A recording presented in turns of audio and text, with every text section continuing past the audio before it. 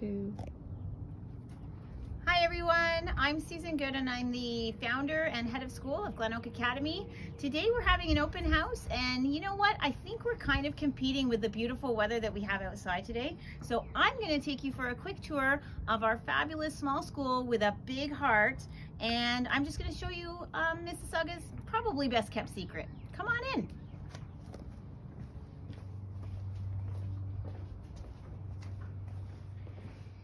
We're in our lobby. We're going to head downstairs and I'm going to take you through the primary division, our grade 3-4 class, and our senior class as well. And I'll point out some things along the way. So come on in. This is our foyer area and our reception area where guests and visitors to the school check in. But we're going to take a look at our kindergarten class here. And we're just going to peek in. It will be a very quick tour. Here we have a wonderful, interactive, friendly, caring environment, a balance of play-based learning and structured teaching and learning as well. You'll see the kids reflected in the walls of the classroom and in the work that they do. So this is our wonderful kindergarten class. We do have spaces for September, so do think about it and call us if you do think that your child would be a great fit for our school. We're certainly happy to give you a personalized tour and answer any questions you have at all. This is our grade 1-2 class. Again, the kids are reflected in everything that is this classroom. It's always the Ontario curriculum, and our teachers are certified educators in good standing with the Ontario College of Teachers. Come on in this way. Hi. Here's Miss Gilbert. Hi everyone. And Miss Gilbert is our principal. She's here every day welcoming all the students, all the families, and just does a wonderful job of keeping our school running and just being the best that it possibly can be. Thanks for taking a peek. Nice to meet everyone. Now we're going to go down here. We do have a resource program. So our resource program is for students that may need some extensions to their learning, or maybe they need to brush up on some skills. So our teacher, Miss Myers, is head of our resource department here, and she works out of this wonderful, beautiful little office. So this is where the magic happens in Miss Myers' little resource room. She also assists within the classroom as well.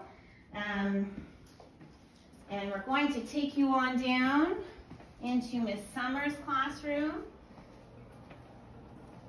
This is a bit of a shared space. So the shared space starts with a little area here for the teachers in terms of preparation.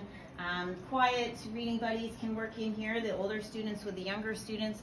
We have a little library space here too. The students take out books. They read at the table as well. And then over here, you'll see Miss Summers' beautiful, bright, sunshiny classroom, grade 3-4 right now for this class, for this school year. Again, as I mentioned previously, the students are reflected in the work in the walls of the classroom, really reflecting just what the curriculum is for grade 3 and 4. Out the window is our learning garden, and our learning garden is something that the students work on during the spring and into that summer, those summer months. Obviously, we're not here for the summer, but we get things prepped and ready for the summer. Beyond that embankment, we have a wonderful green play space. We have 2 basketball nets out on a blacktop area for the children to play on. It's really quite a wonderful space that we have here.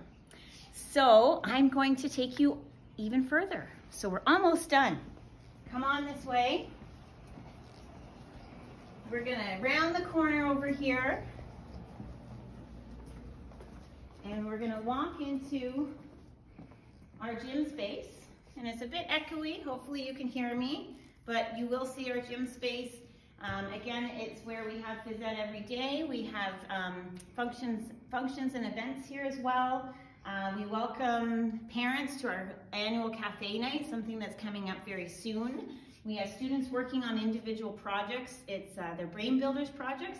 This is one of them. One of our students is very much interested in plants and is growing a whole host of plants to then hopefully distribute, I believe, to other students and families in the school. So it's really exciting. Kids get to explore, they get to go hands-on, really make meaning of that curriculum, and that's what it's all about.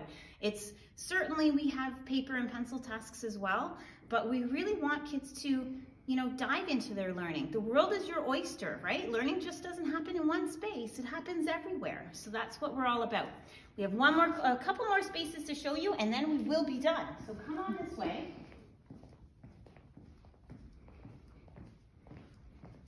I'm taking you into a familiar space right now, and you will all have seen it before, and you'll probably wonder why I'm bringing you into the kitchen. But this kitchen is really important because this kitchen is a place for us to do a lot of learning. So we have math in the kitchen here, we have science experiments that happen here. The kids absolutely love this space.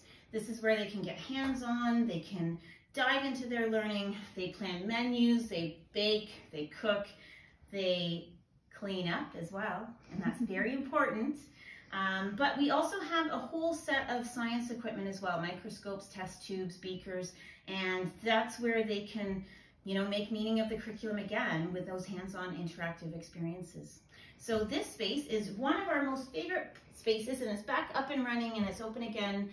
It was closed down during COVID-19, but we're back in the kitchen and diving into our learning here. So we're very happy to be doing that. So come on over, we have one more space left, and that's our senior classroom.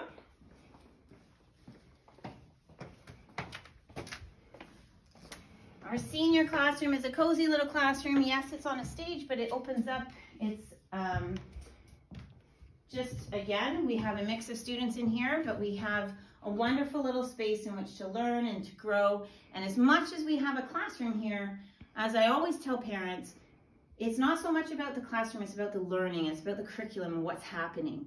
As much as I'm showing you classrooms today, you will see our students not just in classrooms, you will see them out in the learning garden, you will see them out in our outdoor classroom, you will see them out in the community and down on, the students and teachers call it Nature Way, and they do science experiments down there. At Rattray Marsh, they do investigate ecosystems and learn about the